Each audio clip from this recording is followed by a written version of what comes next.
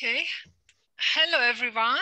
Thank you for joining us to this today webinar. The webinar is going to be about patient engagement leadership. My name is Dr. Dina Ziadlou. I am the moderator for this session.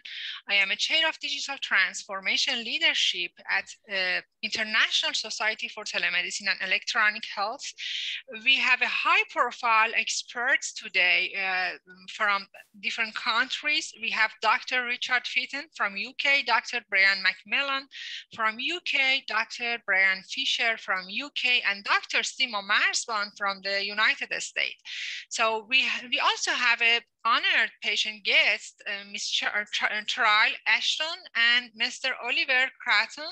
So we are going to talk about the concept of patient engagement, because this concept is a comprehensive concept encompassing not only patient health literacy and knowledge improvement in the healthcare landscape, but also engaging patients in decision-making and involving them in their health promotion and disease alleviation.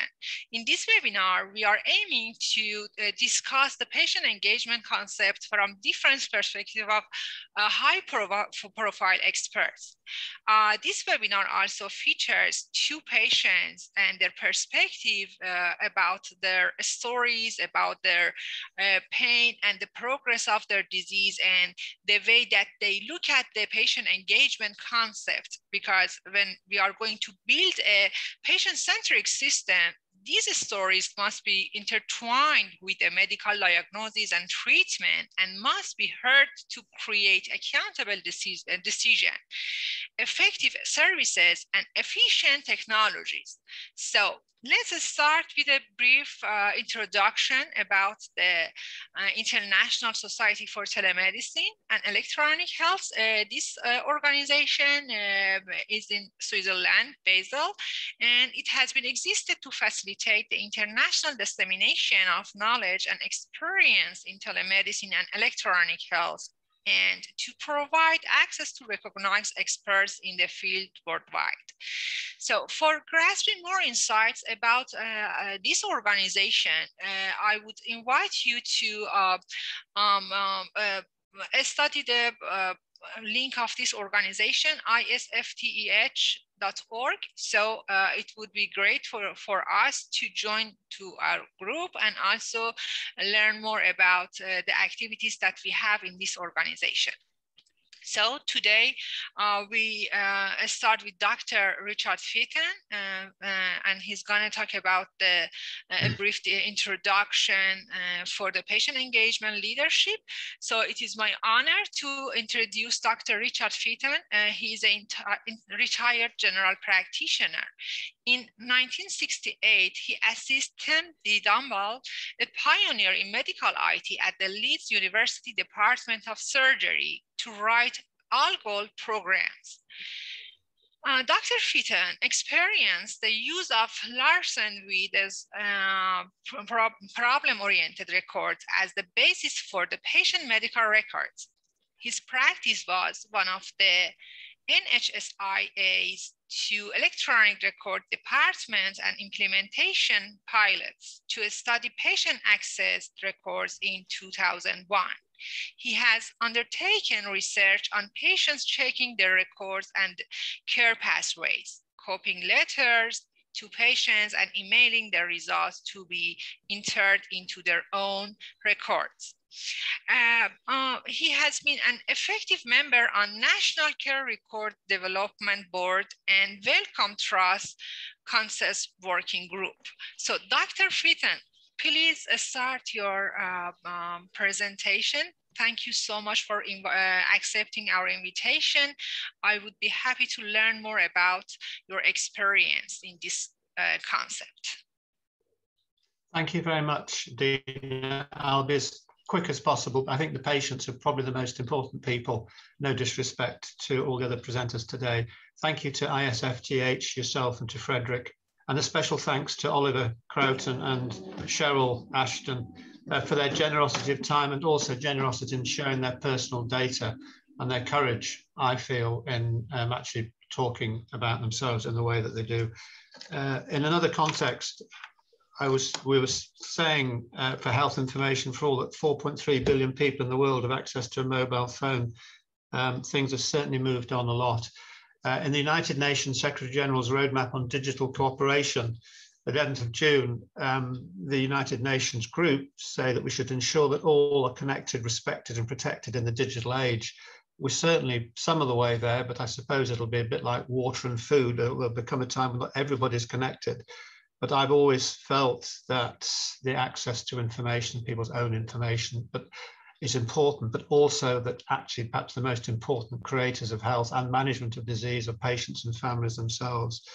The General Medical Council in the United Kingdom, which is a regulatory body of doctors in the United Kingdom, published a very useful document, Decision Making and Consent, in November 2020.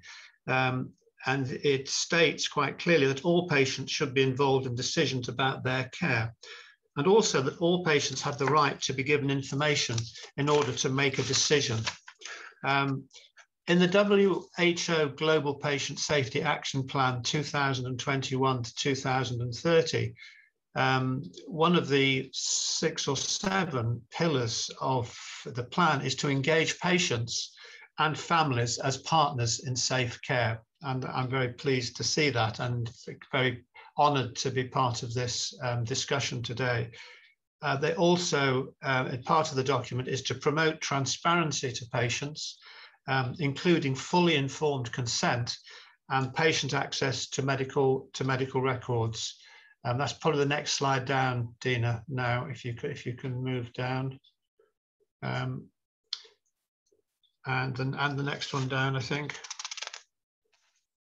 Next slide down, and the next slide down after that. Thank you. Next slide down. That's brilliant.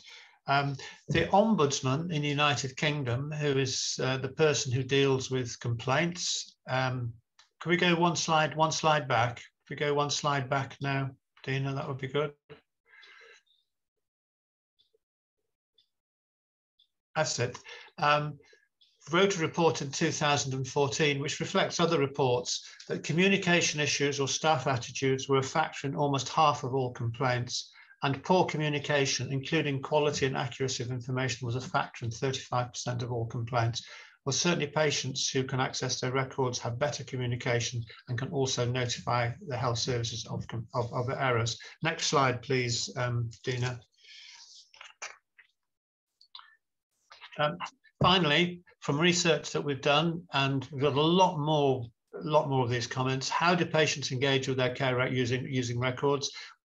Here from Cheryl and Oliver, but these are just a few comments. I've had various tests over the past 12 months and been able to access the results to decide on the next course of action if necessary. I'm able to print off results. I'm able to clarify the situation by reading online reports. I can see if I need to make a doctor's appointment about the results or if the results are normal.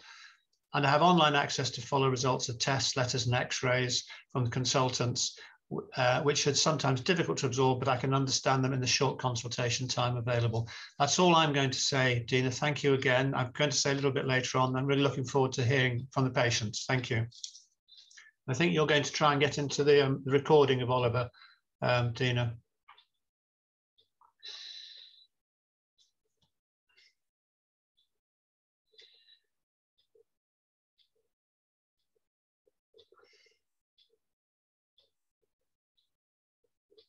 This recording is from a conference we put on for the public about their records 2 years ago. We feel that patients should be able to understand how their records are used.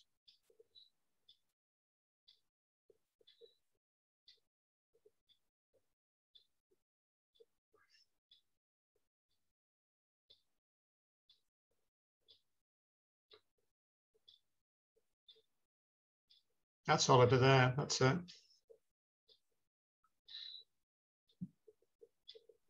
I can't hear any sound, I'm afraid.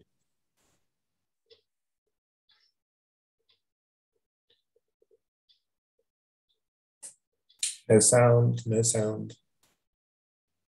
No sound there, Dina, coming from it. So perhaps we should move on to Cheryl if we can't get any sound from it.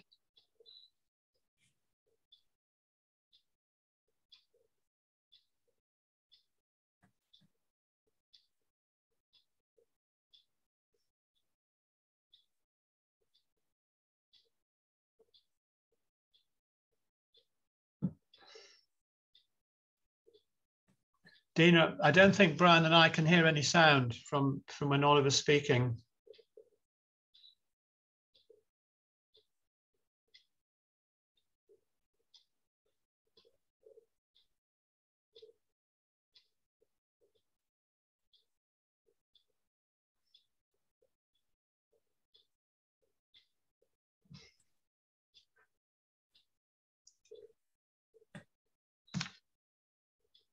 I still can't hear what's being said.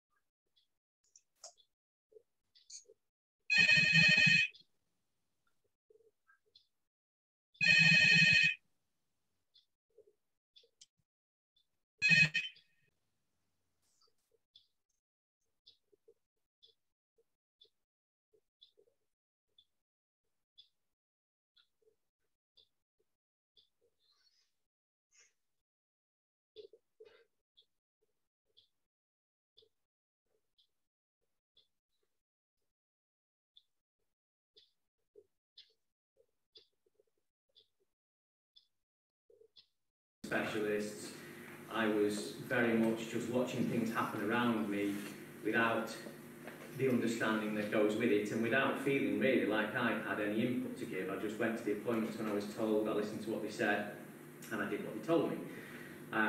Once I'd been introduced to the access to my records and I could see blood test results, it just gave me a sense that I was then part of my condition. I had some information, I had some common information I could discuss with the doctors when I met them, and it lifted me out of what I think was quite a difficult time mentally, just to feel that I'd gone from being historically very well and hardly ever visiting the doctor to very suddenly having a lot of visits, a lot of tests, and it started to make more sense. It started to reassure me. The blood tests would come through and they were abnormal. I got used to them being abnormal, but I knew from conversation with the doctors which abnormal results just to keep an eye on, and I could contact them and say, I have had this one back, have you seen it yet? And is there something that we should be doing? The real benefit came with the link with the hospital, because I had 2 lives where I was spending maybe once every 3 or 6 months morning at the hospital, but regularly I was going for blood tests at the doctors. And whilst I'm sure the lines of communication between the two exist, I felt that it gave me a role in between those to receive my local GP results, and I had a direct line to the IBD clinic and the nurses, and if I felt that something had gone outside of the limits that they'd been telling me to look for, I could ring them, and the speed with which my medication could be changed was effectively over the phone. The staff would say, okay, you can send those through to us, but based on what you've said, maybe up this medication, maybe try this, maybe we'd like to see you and do our own tests. And I think without, I might be wrong, but I think without that kind of role for me as well, it would have taken longer possibly to get my condition under control, because I'd have been waiting for the natural processes. I don't feel pestered, and I don't feel it generated, in my case, unnecessary interactions with the surgery. I think if anything, it probably reduced the amount of interaction with the surgery, because often the results would come through and I could look at them at home in the evening, I could see they were okay, I wasn't chasing the reception at the surgery saying, have my results come, is there anything to report? And I kind of took ownership for monitoring my condition, and it also meant I felt like I was helping improve myself as well. I wasn't just relying on everybody else to do it for me. So it had a lot of benefits. The other side of it for me is I had some side issues they found that required regular injections. The calendar of the surgery, I believe, this is not my area of expertise, so I must be wrong. They can only book about 7 weeks in advance at the surgery. So when you want to book an appointment, if it's longer than 7 weeks away, you have to go away and come back when you're within 7 weeks, which is fine, but I don't have a great memory. So to have my records, I can check them when I feel I've got time on a monthly basis, and I can think, okay, I had that injection 5 weeks ago, it's due in 7, the surgery will accept an appointment now. I don't have to rely on them to make contact with me to book that appointment. I can just ring them and say, my last one was then, I'm within the time period to book, can I get one booked in? And it just feels like it works with far less formal communication, and it's very focused. The communication now has become, so it works, they expect me to call when I'm ready for an injection, they check that it's ready, and they give it to me. So, in my particular case, I am amazed how much difference that access to my records has made. I don't think I'd have been where I am now, and I don't think I would feel as in control of my condition now without the ability to see those results. I don't understand them, and I don't particularly think it matters in my case that I don't understand them. I certainly have no medical knowledge. I have no, I haven't got the capacity to even start to understand it. But just those few pointers for a doctor to say to me, yes, they're all weird, but just keep your eye on these, and if you feel that it's changed dramatically and you're worried, give us a call and we'll talk you through them. I think it saved them many, many hours of the surgery in dealing with me. I don't know if there's anything else I can add. Just let me check. I wrote some notes this morning because I'm not used to doing this. Let me just check on here. So now,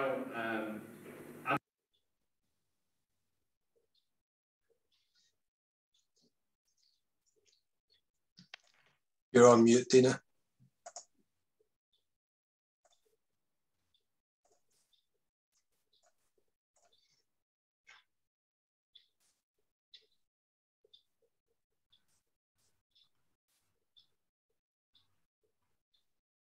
You're not on mute, Dina, but we still can't hear you. It was an insightful speech from the patients. Okay, thanks. So let's start and continue with our guests. So let's see. Okay, Miss Ashton. So I would like to invite you to start your presentation. So thank you so much from Mr. Oliver Crowton for his insightful report about the patient engagement and his actually problem journey and the way that he was looking at the medical records. So Miss Ashton, please start your presentation. Thanks. Thank you. Hello, everybody. My name's Cheryl. I work for an organisation called ISfTeH UK, and there I'm a family support officer, and there we help people involved in extremism and the families of individuals involved out of that world. We also educate people on the dangers of extremism. Now, as you can imagine, my job can be quite taxing at times and quite stressful. And in order to do it the best I possibly can, my health has to come first. Now, unfortunately, I do suffer from quite a number of medical conditions, including Ehlers-Danlos syndrome. I had to have a hysterectomy at 37 due to fibroids. They left me ovaries, which they removed 1-2 years later.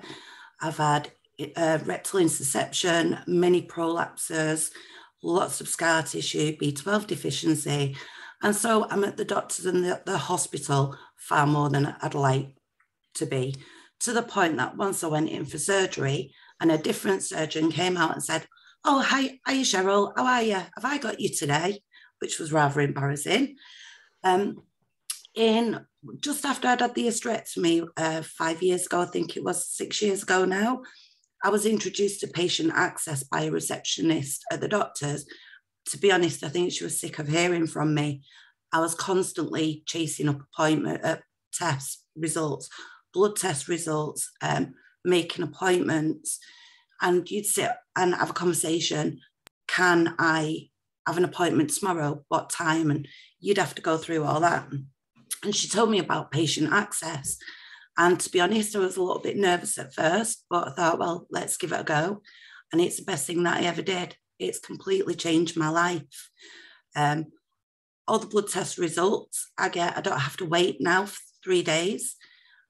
I no longer have to contact the doctor to ask for a call back to explain those results. I get them the same night generally. And if there's a problem, there's a little red star. And I know then to contact my doctor. I'm not wasting the receptionist's time and I'm not wasting the doctor's time. And it's the same with test results. I was constantly on the phone and my test results back, because you get anxious about these things, you get worried and you want to know what's going on.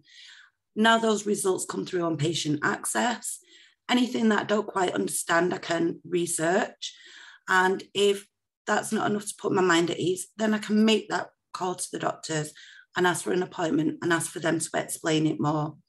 And there's been some really significant times where patient access has been absolutely amazing. And that was 2 years after my hysterectomy. Like I said, they left me ovaries. And unfortunately, one decided to stick to the wall and my bowel, my pelvic wall and my bowel, and I had to have it removed. And within a few weeks of that surgery, I felt really sick, really poorly. A couple of days later, I went to see the doctor and she sent me for an emergency scan at a mobile scanning unit. The results went over to her and there was a mass, and she fast-tracked me as urgent to the hospital to have that investigated. When I went to that appointment, when I turned up at the appointment at the hospital, they didn't have no record of the scan. They didn't have any information. And I was able to just show my phone and show them the scan results there and then. The paperwork wasn't that relevant. And it actually turned out I had sepsis, and I was in there for 3 days. And Lord knows what would have happened if they couldn't find the paperwork. Maybe they would have sent me home, who knows. There's been many other times where I've used patient access for making appointments again. I'm not wasting time with the receptionist, having long conversations about, is this time available? Is that time available? I just go on there and have a look at a time and date that's suitable for me. I'm on a number of medications. Again, I'm not constantly phoning the doctors and ordering different. I think I'm on 5 or 6 different medications. So I'm ordering at least once a week minimum. I'm not wasting their time. I just go on patient access and I can order. And there's been times when I've been abroad and realizing upon my return, I'm going to run out of certain things. And I've even been able to order abroad while I've been sat there, which was nice, sat in a sun lounger, ordering medication, knowing I'm not going to run out when I come back. I'm not going to be in pain. And it's just changed my life. When I go in, I can talk to a consultant, and having had the results generally before, when I go and discuss those results, I've been able to research a little bit, so I'm not as overwhelmed when I go to that appointment. I've got more of an understanding of what those results mean and what's going on, and I can prepare for the appointment, so I can ask all the questions that I want to ask, instead of leaving that appointment thinking, I should have asked this, I should have asked that. What does that mean? I didn't fully understand it. I can just really prepare myself for when I go. And like I say, having quite a lot of complex issues, that really is very important to me. I don't feel like a passenger on my health journey anymore. I feel like I've got so much more control back, and I don't feel intimidated by my conditions and by going to the hospital. I used to dread it. I used to hate it, because I just knew it was going to be overwhelming. I was just terrified of what they was going to tell me. And it just overall was a shocking experience. But like I say, it's been a life changer. I recommend it to everybody that I know, even to clients at work. You know, I've had conversations with them and I've said, really consider doing this. It'll make such a difference. And always within a few weeks of downloading the app, they always come back and say, oh, Cheryl, thank you so much for recommending it. It's been amazing. And the benefits are just fantastic. And no one should ever be concerned that patients can't handle their own medical records, because we can. I mean, we manage our health conditions, so why not our records as well? It's our lives, you know, and we've got every right to be able to have our say in what happens to us. Thank you very much. Thank you very much for your thoughtful and heartbreaking story. So, and again, thank you so much for accepting our invitation to be our guest and share your story about these challenges that you had during your problem. So let's continue with Dr. Fitton. He's going to talk about the advertent obstacles put in the way by doctors and health services. Dr. Fitton, please start your presentation. Thank you. Thank you very much. I hope you can hear me. And I'd firstly just like to thank Cheryl very much. Oh, thank you. Thank you. If she's still there, that was fantastic, Cheryl. I'll try and do this in about 2 minutes. But these are just 2 stories from people. One is a retired colleague who was a GP. And I heard from this person a few months ago how, although when I used to work with this person, they didn't seem to think much about record access. Once they've become a patient and need it, they think it's wonderful. But they said, I am a retired GP, that's a family doctor. When I worked, I rarely bothered my own family practice. I am surprised at how poor access to my medical records is online. And I'm aware, I've got Brian Fisher who works with Evergreen Lab. It can be very, very good, but in quite a lot of practice, it's not, because doctors haven't been taught yet to promote and to explain record access to patients, and neither have patients. I'm disappointed to see that my practice only allows a very basic problem list, some routine blood test results, immunizations, although mine are very inaccurate. And this is one of the things patients really can do as we go forward in the next 10 years around the world, is check the accuracy and completeness of the records. Not infrequently, they find somebody else's records have been put in theirs. And allergies. All x-rays and scans are entered with the dates to show there's been an x-ray or scan, but they don't show the results. There are no documents and none of the consultations are shown. I feel that access to my complete record would greatly improve the efficiency of general practice. This is her speaking as a retired general practitioner, would be popular with patients, and in the long run would reduce work for the practice. If we go on to the next slide, please, Dina, if that's okay. This was from another group of patients, very, very, very powerfully felt, I have to say. This is a very gentle condensation of how they felt about it. In fact, we have so many people writing to us with the same scenario. The responses from general practice are very variable. We can get over 100 contacts with people desperately trying to get their health information. It's almost a full-time job at times. We have published the relevant area of the GP contract, because in this country, Dina and Sima, it's part of the GP contract that doctors should share the records with patients. And we have asked people to print the relevant areas out to make an appointment with their family practice manager to discuss the contractual requirement of GPs to allow patient access. The results for the patients are generally very positive, and we receive thanks for assisting access. I think I could say at this time, Dina, that I personally had quite a lot of correspondence with the United Kingdom General Medical Council, trying to encourage them to have educational requirements for medical students and doctors about promoting and dealing with patients accessing their records. I think it's seriously lacking. Our view is that there's a lack of information and training for practice staff, and in some cases, cultural opposition. Thank you very much. I'm finished. Thank you very much, Dr. Fitton. That was great. Let me introduce another speaker that we have. It's my honor to introduce Dr. Sima Marzban. She is Vice President for Research and Academic Affairs at Larkin University and Health System in Florida. She's a medical doctor, MPH, PhD, and a faculty of postgraduate academic department since 2005. She has conducted over 100 research projects and dissertations during her academic and executive roles. Dr. Sima holds faculty appointments at Larkin and Gilling School of Global Public Health, University of North Carolina. She started up the KPI, Key Patient Insight company in 2020 based on a belief in the value of analytics and decisions results from a thorough understanding of non-medical variables of the care that influence patients' daily life, including emotional, informational, behavioral, financial, decision processes, family relations, and quality of life over the care journey.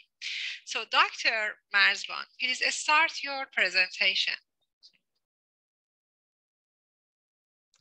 Hello, everyone. This is my pleasure to be here today. And I'm so excited about having the voice of patients here. And I learned a lot from Dr. Fitton's presentation. So excited to have all of these pieces of the puzzle, pieces of the patient engagement puzzle.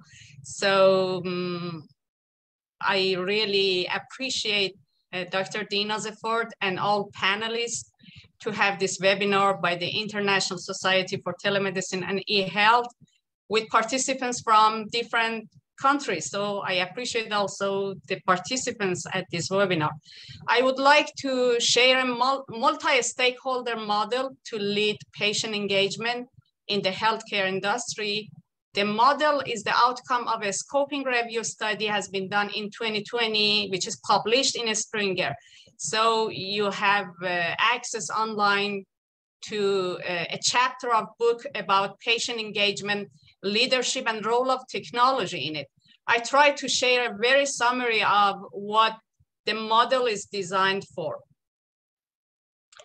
Before presenting the model, let me discuss the meaning of patient engagement to be on the same page. Is it the same as patient education? Is it just providing access of patients to their medical reports or clinical profile, electronic health record, or something like that? Is it patient empowerment? Or is it patient satisfaction or patient experience? If I ask you, it is the same as which mentioned concepts, how do you respond? To your knowledge, a well-educated patient to consume the medications on time and compliant with care protocol is an engaged patient? Or a patient who carefully listens to the physicians is an engaged one? Or a patient who have fully access to medical reports online is an engaged patient? I should say patients are engaged when they are actively involved in their care.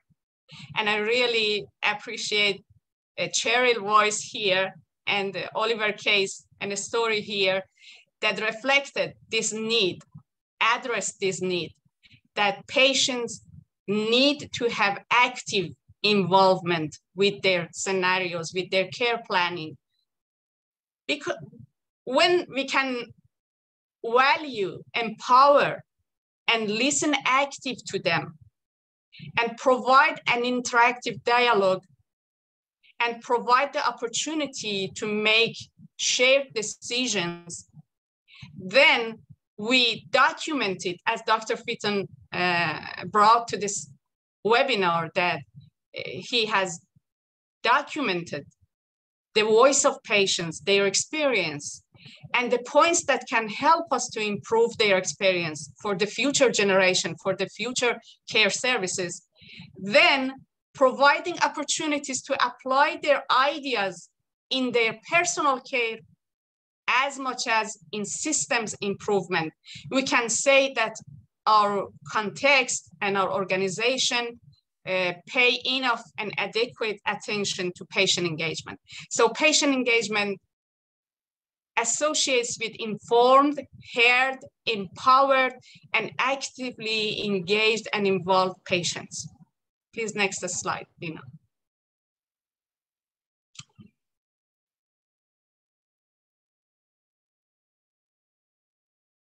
If you search the patient engagement term, you see many fans, companies, policymakers, insurance corporations, pharmaceuticals, and more than all of them, digital software developers that all talk about patient engagement and show patient engagement as an imperative part of their strategies. We studied thoroughly how different stakeholders look at this scheme of patient engagement.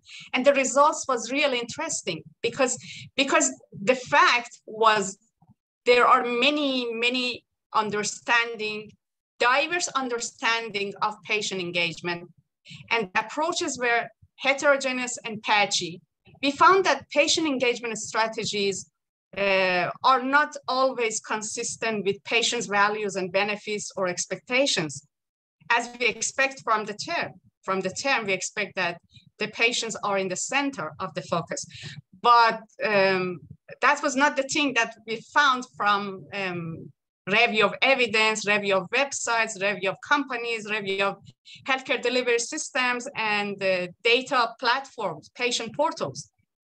That was something different that we found, that they are trying to do some efforts and attempts in the sake of engaging patients, but there are many things and many gaps in this scenario, in this concept review that I can show you here, that the understanding of, for example, pharmaceutical companies is providing access to clinical trial subjects or maximizing the retention, adherence, or from the lens of payers, it's avoiding extreme costs.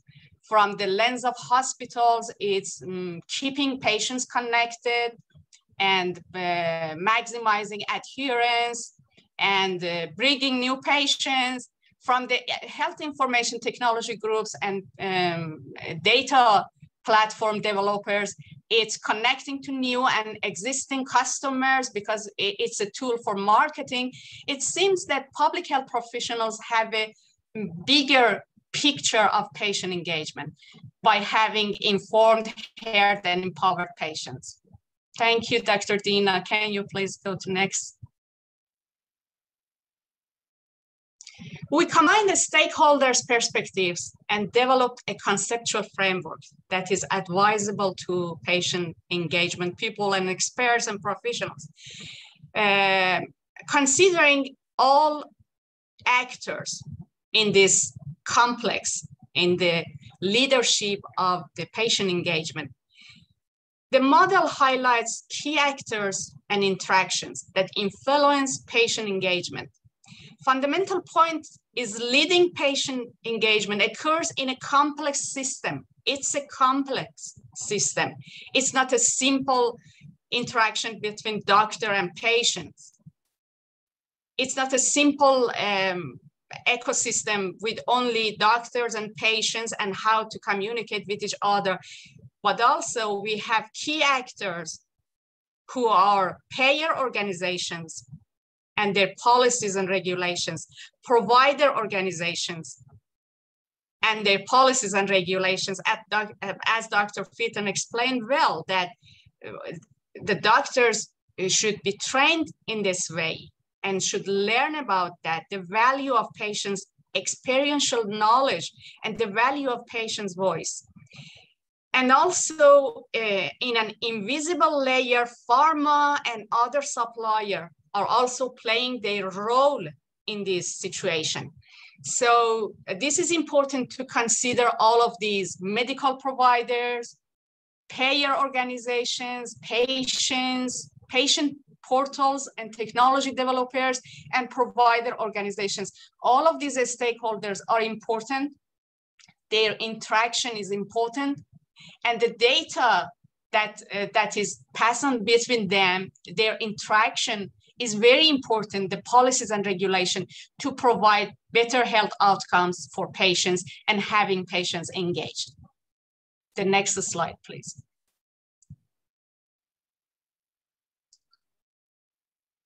As we reviewed, the first component of the patient engagement are activated and engaged patients.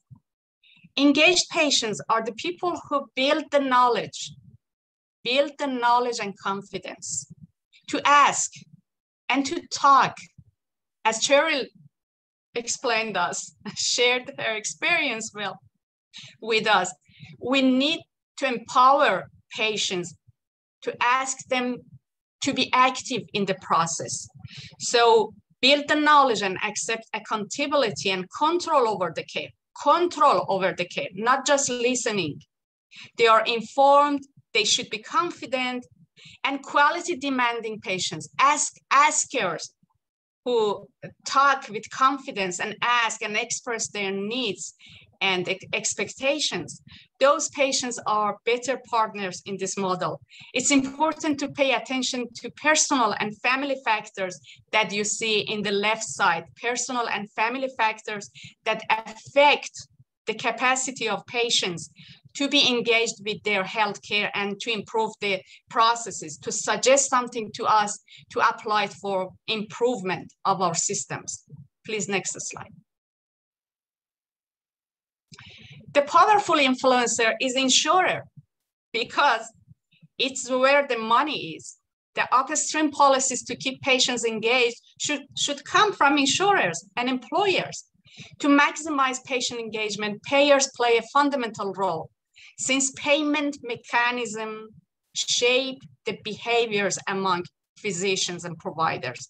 For example, in current policies in the United States, higher compensation for annual wellness visits has made it attractive and essential to physicians, or saved shared amount by CMS, Center for Medicare and Medicaid, is motivating accountable care organizations to plan for quality saving. Those are examples of policies that motivated and made incentives for physicians to center on patient engagement and to excel role of patients in improving quality and to close the gaps in payments. Please, next slide. The other impacting player is physician and clinical team. We amplified in this model that physicians' efforts for patient engagement are a function of how they are trained. As Dr. Fitton mentioned it, discussed it, it's very important how we can train the physicians in educational context and how they are supervised by their medical organizations and how they are paid by insurers. However, individual factors in the left side of the slide, individual factors like personal traits and decision style influence their communication and interaction and the quality of their interaction and communication with patients. But there are many personal factors and organizational factors that influence their interaction with patients. Next slide, please.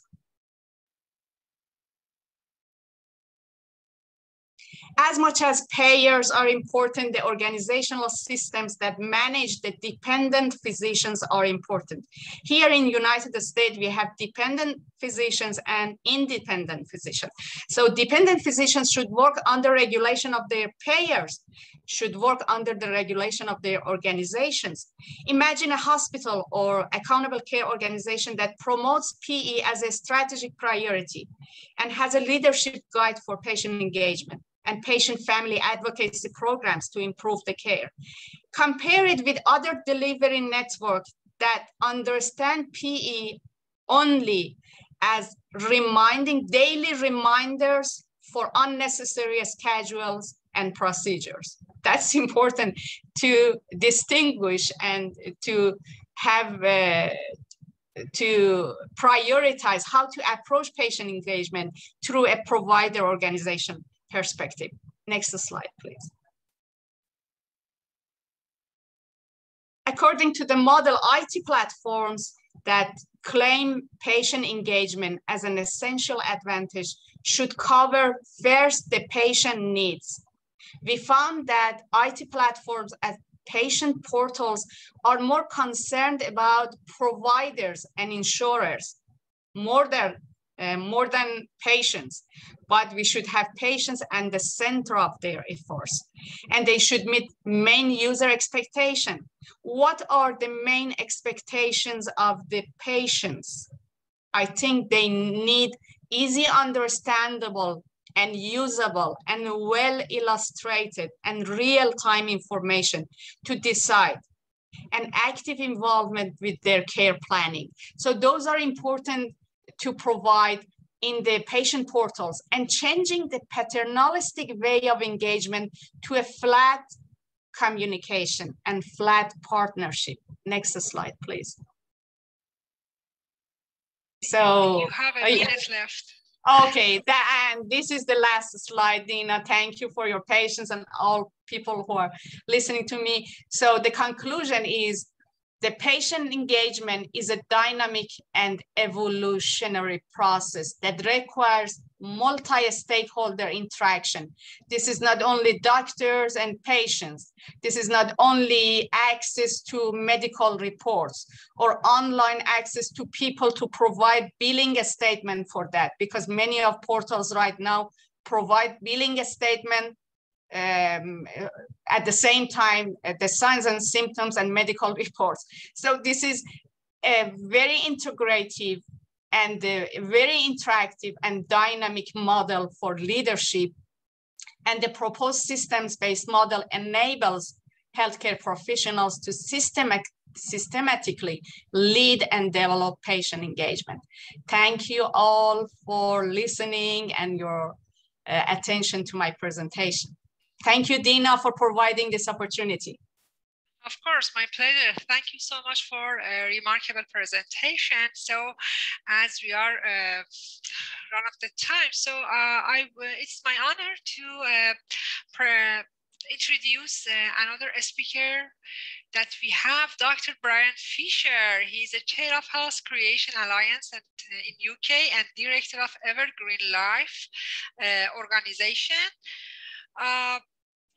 Dr. Brian is an honorary researcher at both King's and Guy's Primary Care Department in the Medical School and the Imperial Medical School in the Primary Care and Public Health Department. He has published many peer-reviewed papers on community development and on people having online access to their GP records. He has successful in getting Department of Health funding for the groundbreaking Health Empowerment Leverage project, which developed a business case for community development in health. He has awarded an MBE for community development in 2007, and he's a champion of patient record access, and now he's a director of a company called Evergreen. Dr. Brian, thank you so much for accepting our invitation. Please start your presentation. Thank you very much. It's a great pleasure to be here. I'm also a semi-retired GP.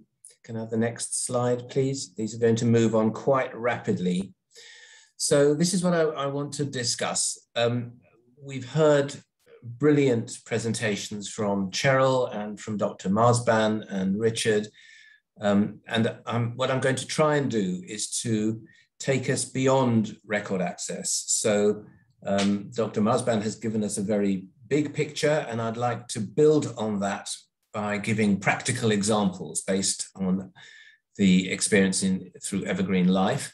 So I'm going to look at record access now with practical examples, and then to think about how record access can become the infrastructure for the sort of thing that Dr. Marzban has been talking about. So it's one element, one important element for shared decision-making and for a sort of bridge between the patient and the provider.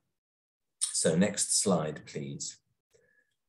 So Evergreen Life is a software company based in the UK.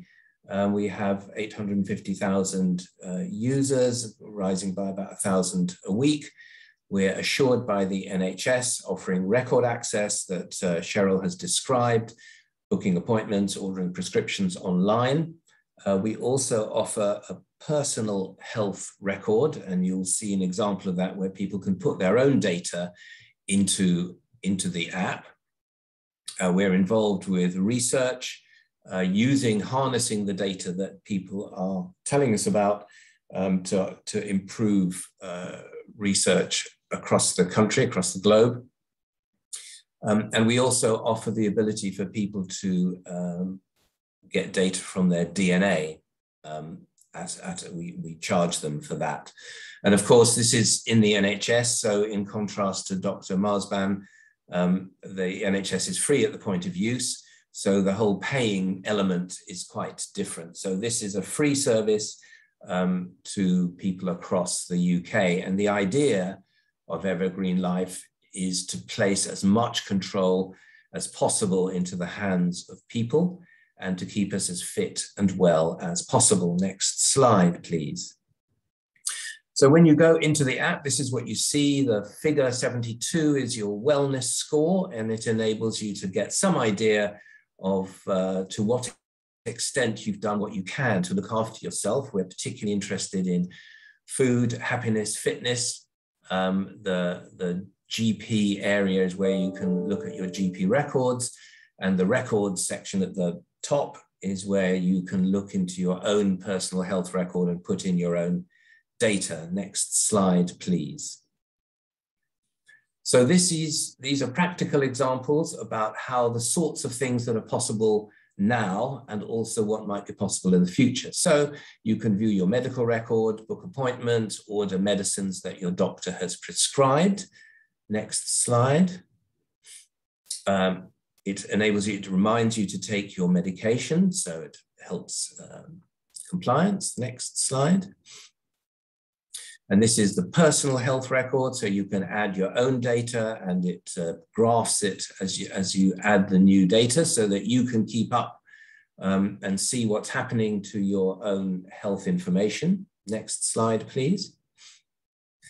And very importantly, you can add information that only you know. For instance, you might have bought medications across the counter. And so in this way, if you're adding to the record, you build up a record that is actually more accurate than your GP record. Next, please. And also you can share this information with other people. So you can share it with your family, you can share it with clinicians, anyone else that you want to share it with. Next, please. And you can put important documents into the app. So for instance, your COVID vaccinations, or other documents that you have that are not in the record. So again, that builds up your own ability to have an accurate record. Next, please. So that's a kind of quick snapshot of what, in practical terms, this version of record access can offer us. And there are elements that Evergreen Life offers that helps us to stay well. So building on that. So if I could have the next slide, please.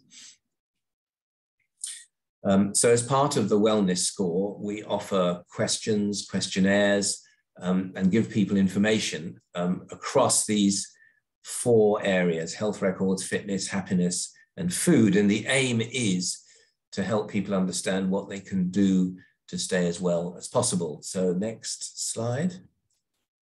Here's an example of a questionnaire.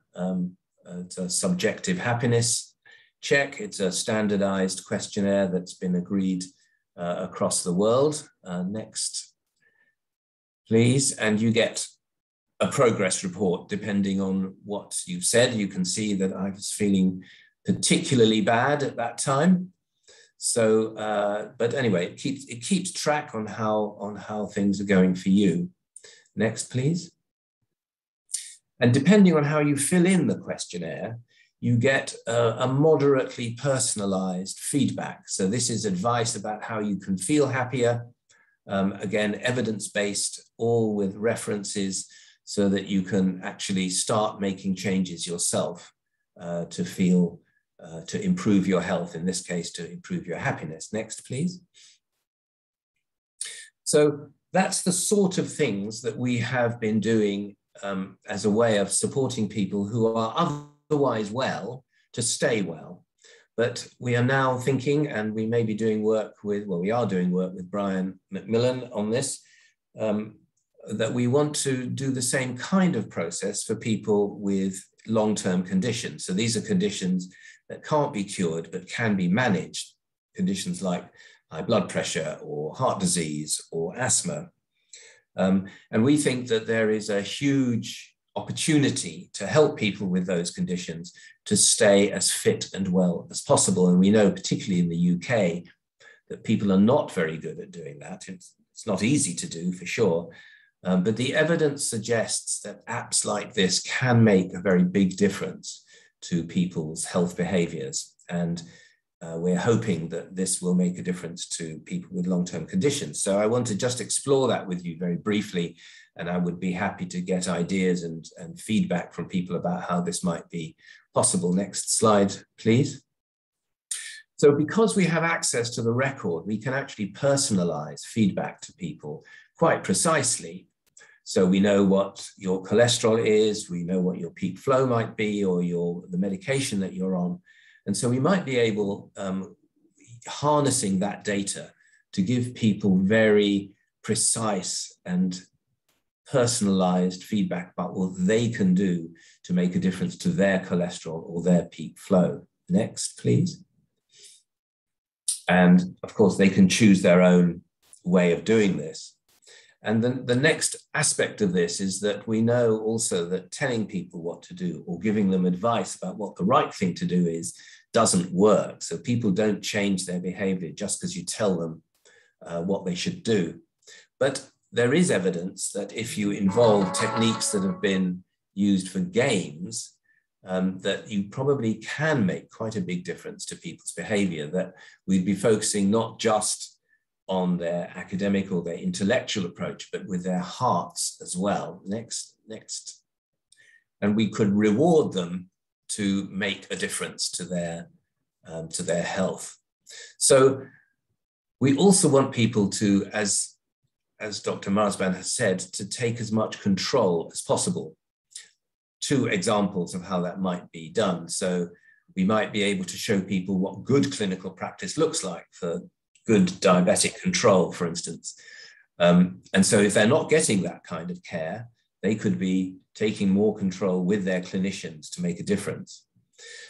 We know also that it's not just about our own behaviors, it's also about the social circumstances in which we find ourselves.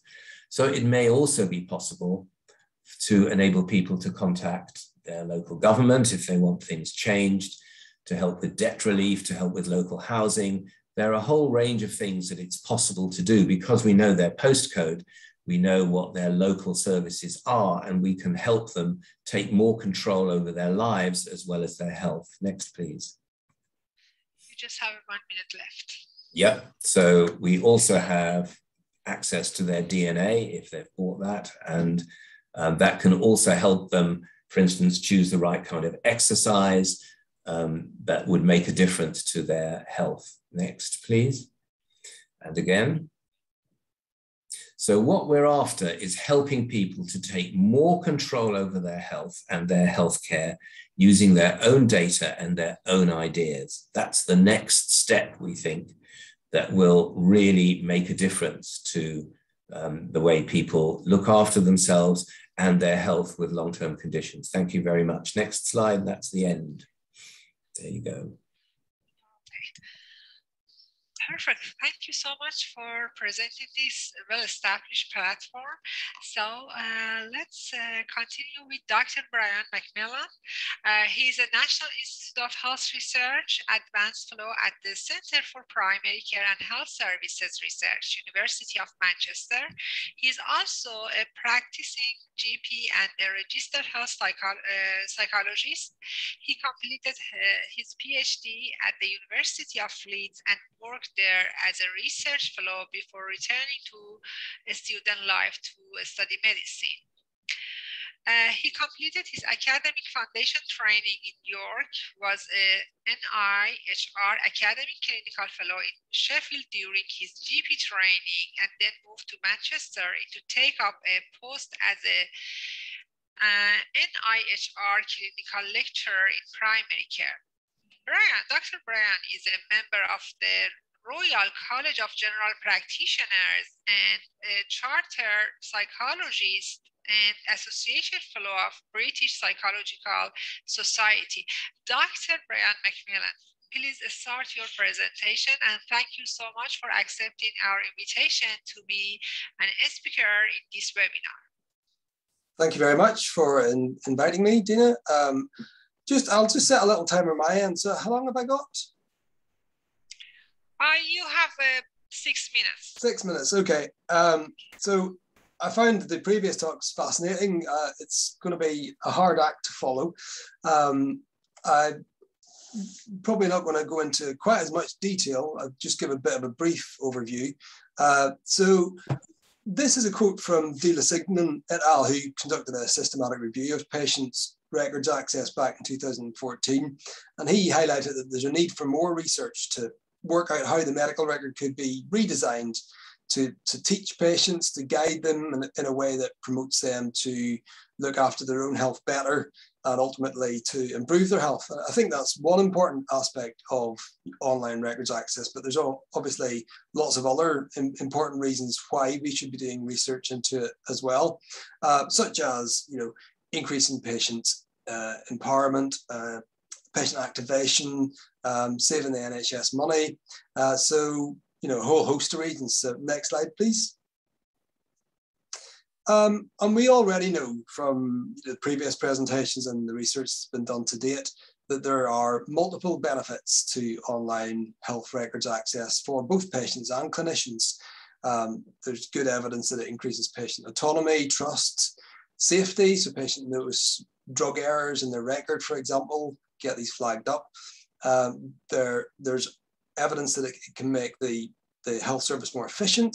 So I think Cheryl mentioned about how she doesn't have to keep ringing the surgery up to ask about things that she can just access now herself in her record. And there's been a systematic review, well, been quite a few systematic reviews, one published quite recently at the end of last year by Anna Neves in BMJ Quality and Safety. And I'd recommend having a look at that paper.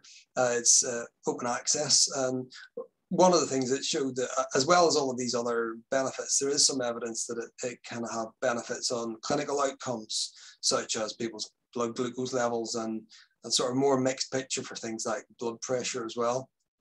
I've done a bit of research speaking to patients and carers about what they want from being able to access their record. And we had that published just this year in BMJ Open, if anybody wants to have a look.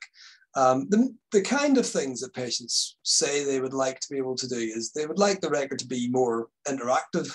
And Dr. Fisher has just, you know, given some excellent examples of how Evergreen Life are making the patient record more interactive for patients. So in the early days, it was very much you could access a lot of factual information that may not really have meant very much to someone that didn't have clinical training, but it's now becoming more patient-friendly, more user-friendly, more sort of easy to understand from a layperson's perspective, and it is becoming more interactive.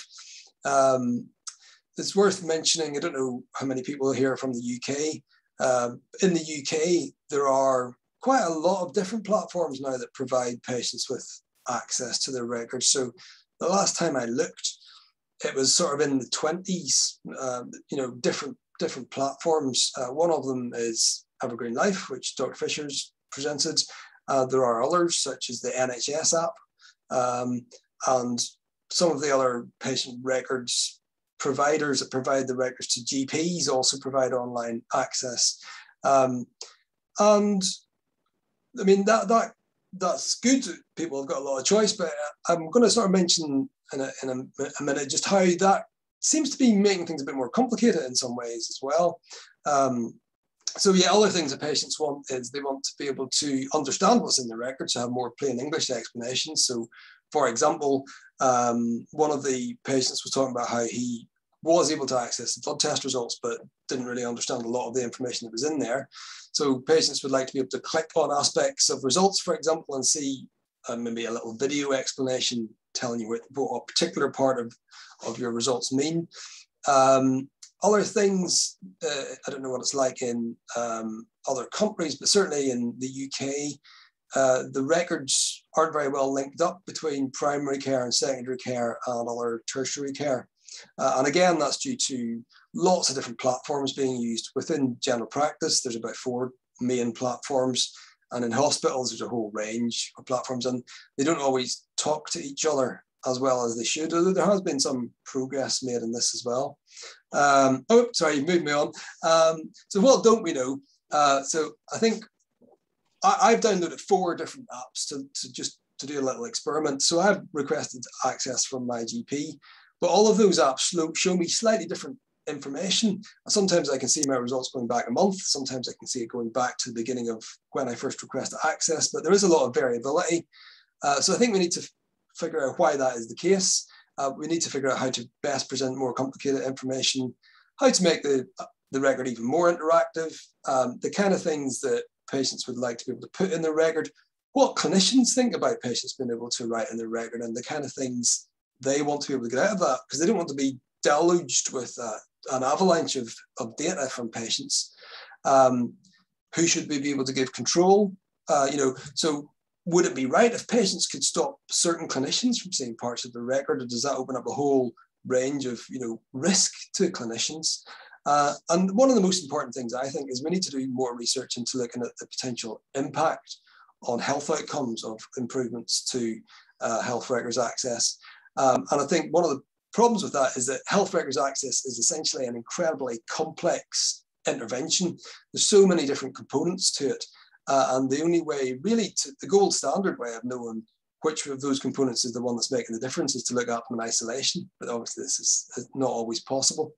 So next slide, please. I'm aware I'm running out of time, or if I haven't already. So the kind of things I would like to see is, I'd like to see some representative surveys of who can see what in terms of patient records access. It's actually incredibly difficult to find that information out. So NHS Digital in the UK have got some very limited information on who can see which bits of their record, but I think we need to do more work on that. And we need to work, with patients, carers, healthcare providers, software providers, developers, policymakers to look at developing improvements alongside patients, listening to what they would like to see, prototype these improvements, test how feasible it is to actually roll them out in the real world, and then run trials to see, do these improvements actually improve health outcomes and improve patients' experiences of healthcare? And that's something that myself and Dr. Fisher are hoping to work on in the coming months. So thank you very much. Thank you so much for your speech. I'm so sorry because we are running out of time. So we have a question from one of the participants. Let me see. One of the questions that we have here is about how can health setting work better with community and social services organizations to extend the support that patients get for their health condition beyond the doors of the health clinics. If one of Sorry, could you repeat the question, Dina? Sorry. Yeah, the question is about the way that health settings work better with community and social service organizations to extend the support that patients get for their health condition beyond the doors of the health clinics. We have this question in a chat Q&A question and answer box. Dr. Fitton, if you want to review the question, it is a one paragraph explanation. I am just maximizing the question here.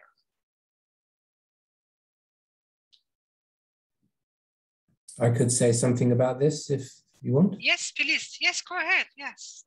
So, first of all, I think people should have access to their social care records.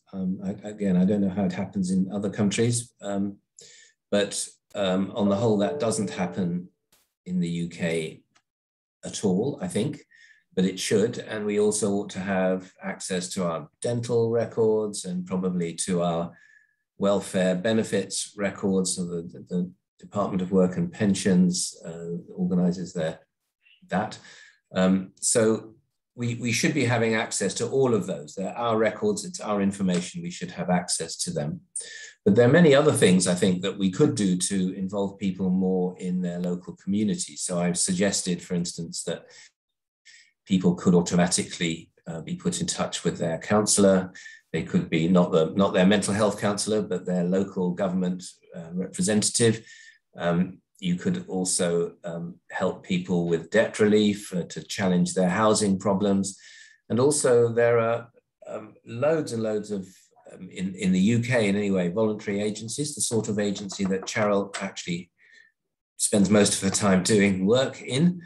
And it's possible to link people up with those too. So we know we've more or less finished a process by which, because we know with people's postcode, we can actually give them a list of local voluntary organizations in their area and the ability for people to contact them themselves. So I think there are quite a lot of things that could be done that are nothing to do with the NHS, but are very much to do with people's health. Okay, perfect. We have the last question here. How can we engage patients in developing countries while there are not fundamentals? I want to contribute to the reply of the last question. We discussed how we can involve patients through patient portals. If patient portal developers pay attention to the needs of patients first. So one of their needs is access to additional resources for social support, for financial support, for medical information, and facilitating their journey after hospitalization, after the visits and after diagnosis. So that's important to continue the care integratively after discharge from hospital with the patient portals to provide their communication and keeping them connected and having their needs. The portals that provide the opportunity and links for patients to let us know what is their expectation, what's their essential need, and what are their needs to have the support is very important in patient portal and technology development for patient engagement. Thank you. Okay, perfect. Thank you so much for a thoughtful answer. So, So I'm getting some requests for the PowerPoint, so please feel free to contact me so I can share the PDF of this presentation to you guys. So I just share my email address here for you. You also can have access to the record of this webinar through our International Society for Telemedicine and Electronic Health website in the education part. So you can see the upcoming events and past events. So in the past event, you can see the record of this webinar. Thank you so much a lot for being our guest today. I learned a lot from all of you. Thanks so much. So it was a fruitful meeting for me, and I hope all participants had great takeaways from this meeting. Thank you, Dr. Fitton, Dr. Fisher, Dr. Marzban, Dr. McMillan, and Ms. Ashton. Thanks so much. Have a great Thank you, evening. Dr. Dina. Bye. Thank Sure. you. Thank you for providing. Thank you. Of course. Thank you very much, Dina. Thank you very much. Our pleasure. Bye-bye. Bye. Thank you. Thank you very much. Bye.